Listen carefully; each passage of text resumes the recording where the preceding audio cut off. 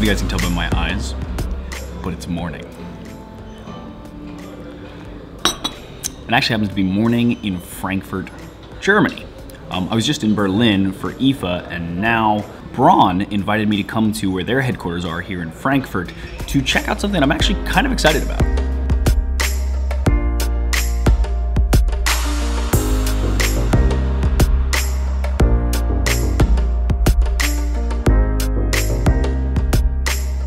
The event I'm excited about is actually tomorrow, and it's called Braun Prize. It's a competition for product design that was started by Braun in 1968 with Edwin Braun, the son of Braun's founder, Max Braun. It was originally created to help spark the public debate about design and its role in products, back when design was often an overlooked component of a product. And I like to think that we're a lot more design conscious nowadays. So what it is today about is promoting the work of young designers, whether those are students or people who have recently graduated and are now working in the field. But that's tomorrow. Today we're at the Braun house, where Braun has taken out of their archives a ton of products from the almost century of creating these things. And I know what you're thinking.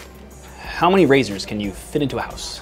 It turns out though that even though razors are a huge part of their business model nowadays, they've actually created and even pioneered some designs of a ton of products. From blenders to toasters to kettles, coffee machines, watches, thermometers, the first ever radio record player combo, the first custom-made LCD on a watch, one of the first digital alarm clocks, the first automated slide projector, to, of course, the first ever electric shaver to feature a steel foil over the cutting block, a design that's been copied by other manufacturers the world over and is still used by Braun and others to this day, even though it was designed by Braun in 1938. And there were a ton more. And the thing that amazes me is that throughout the Braun house and even the archives that we visited a little bit after that, a lot of the products looked like they could just still be in use today. Look at these kitchen appliances. And tell me that you don't want this record player.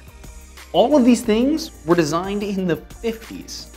Now, if you're a design student, you know where I'm about to go with this, as well as the name that I'm about to mention. Dieter Rams.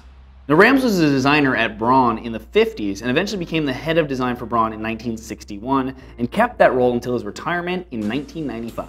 During that time, he became a key figure in the German design renaissance of the 50s and 60s, and he even came up with a set of 10 design principles that are taught to this day in design school and even used as a guide by some of the most iconic design companies of our current time, including one I think you've heard of, Apple. Johnny Ive, the head of design at Apple, has widely praised Rams in the past, saying that his work was bold, pure, perfectly proportioned, coherent, and effortless, and saying that at a glance, you knew exactly what it was and exactly how to use it. And Rams himself was quoted in the Telegraph as responding with, "I have always regarded Apple products and the kind words Johnny Ive has said about me and my work as a compliment." And saying about Apple that, "Without doubt, there are few companies in the world that genuinely understand and practice the power of good design in their products and their businesses." When you look at Apple products even today, there are some uncanny resemblances between them and Braun products of the past. The original iPod, design-wise, looks a lot like Braun's T3 pocket radio. And the calculator app on the iPhone from back in the day? Well, that's the Braun ET44 calculator from the 70s. And the list goes on actually, with entire articles on sites devoted to all of the similarities between their products. So needless to say, Braun's design principles are clearly still in use today, and I think we can all agree that their design credentials aren't questionable. With that said, let's head to Braun Prize now, so we can see how those design principles are helping young and up-and-coming designers not only make really interesting examples of good design, but also try to help the world in the process.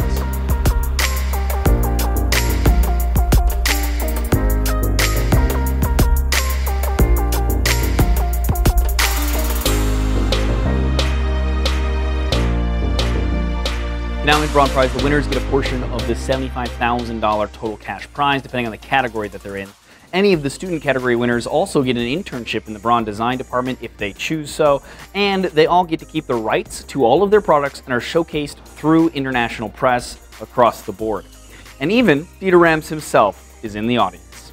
Now the winners for this Braun Prize included products like these interactive stroke therapy devices that help stroke victims stay motivated in retraining their affected side once they are sent home, which is an essential part of them actually being able to get to recovery, an asthma inhaler that can detect the user's exhaling in real time and then adjust the medication they receive from inhaling, which is kind of clever. An idea to help convert pollution in polluted cities while using advertising to negate the costs with these devices, to a foldable minimal bike trailer, and even a way to monitor low birth weight in children in India, and a ton of other things. There we go. That was Braun Prize and kind of a little bit of the history of Braun design, which I was fascinated about, and I'm really thankful that Braun brought me over there to learn all of that. And yeah, it's kind of cool, especially like the link to Apple and like all that stuff. I thought it was super interesting. I hope you guys did too. If you want more information on Braun, their design program, their design prize, all of that fun stuff, I left a couple of links below for anybody that's interested in checking that out. Otherwise though, hope you guys enjoyed this video. Let me know in the comments below what you thought of it, what you think of Braun and all these other stuff. Did you learn something? Do you like these type of videos as well? Maybe I'll do more. Let me know. Always nice to hear from you guys. And if you like this video though, please thumbs up it or share it. It's greatly appreciated. And if you want more videos like this, please check out the rest of my channel. If you like what you see there, please subscribe and hit the bell next to the word subscribe so you get notified when I do new videos. As always though, regardless, thanks for watching.